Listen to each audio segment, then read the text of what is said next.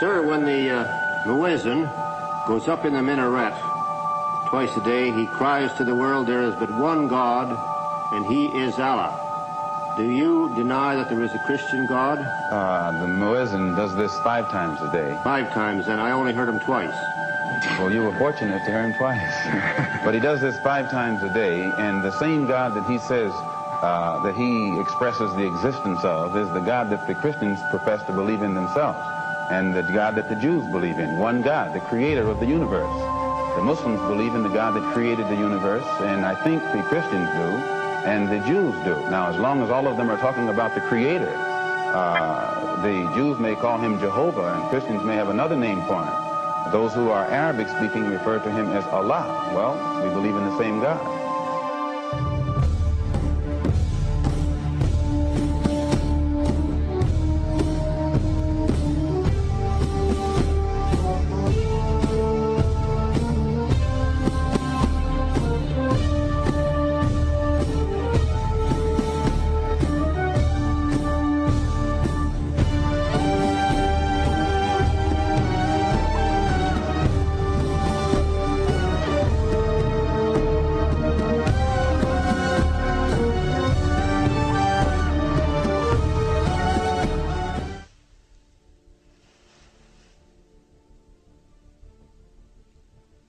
Good. Their stiff necks will hang them. Do you not bow yourselves before your prophet? Muhammad is a man. We kneel only to God. Why did your prophet send you to me? Because you believe in the book of the one God as we do. He sent us because in your heart God will protect us. Go on. I speak of the messenger of God. Muhammad teaches us to worship one God, to speak truth, to love our neighbors as ourselves, to give charity. Even a smile can be charity. To protect women from misuse, to shelter orphans, and to turn away from gods of wood and stone. I cannot keep still and hear this blasphemy. We are an ancient civilization. To call our gods wood and stone is to speak ignorantly of them. The idol, the form, is not what we worship, but the spirit that resides within the form. Now let me bring him back to the women.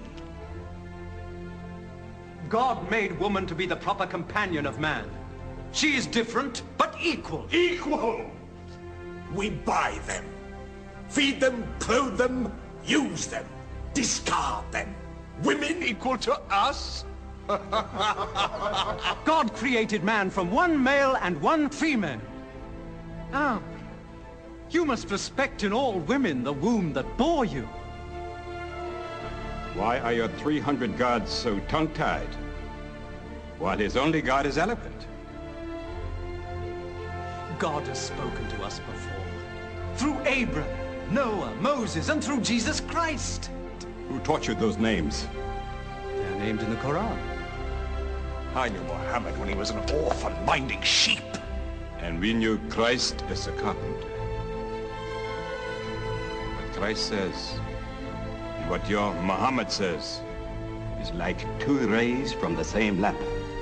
They are lying to you. They deny Christ. You worship 3 gods, they say. Father, Son, and Holy Ghost, they say. What do you say of Christ? They say God cannot have a son. Christ is not the Son of God. Speak to me of Christ. We say of Christ what our prophet has taught us. That God cast his Holy Spirit into the womb of a virgin named Mary, and that she conceived Christ, the apostle of God. The apostle, he says, not the son, not the son. What does your miracle, your Quran, say of the birth of our dear Lord Jesus Christ? In the name of God, most gracious, most merciful. Relate in the book the story of Mary, how she withdrew from her family to a place in the east, how we sent to her our angel Gabriel, who said, I am a messenger from your God, to announce the birth of a holy son to you. She said, how shall I, Mary, have a son when no man has touched me? And And Gabriel replied, "For your Lord says, it will happen. We appoint him as a sign unto man, and a mercy from us." The difference between us and you is no thicker than the sky.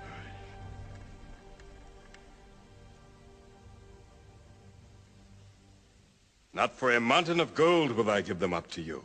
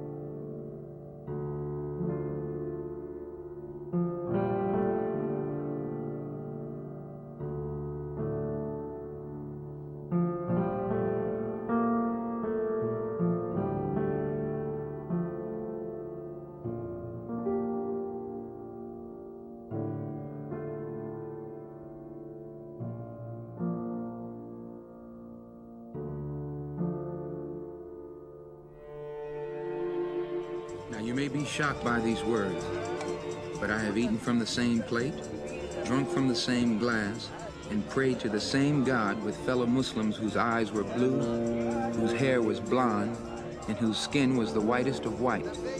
And we were all brothers, truly. People of all colors and races believing in one God and one humanity. Each hour here in this sacred land enables me to have a greater spiritual insight into what is happening in America. The American Negro can never be blamed for his racial animosity. He's only reacting to 400 years of oppression and discrimination.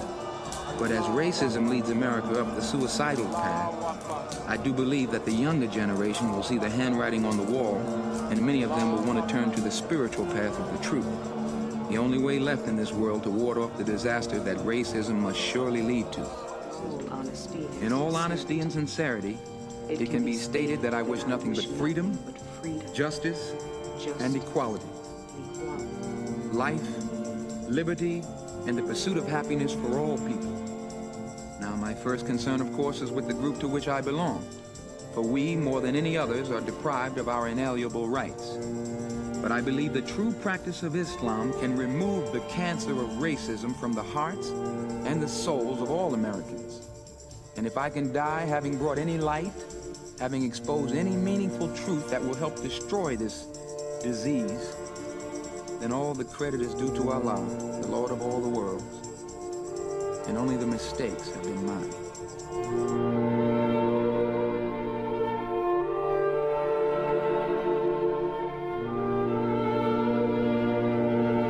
Assalamu alaikum. Get your hand out of my pocket! Get out of my pocket, nigga!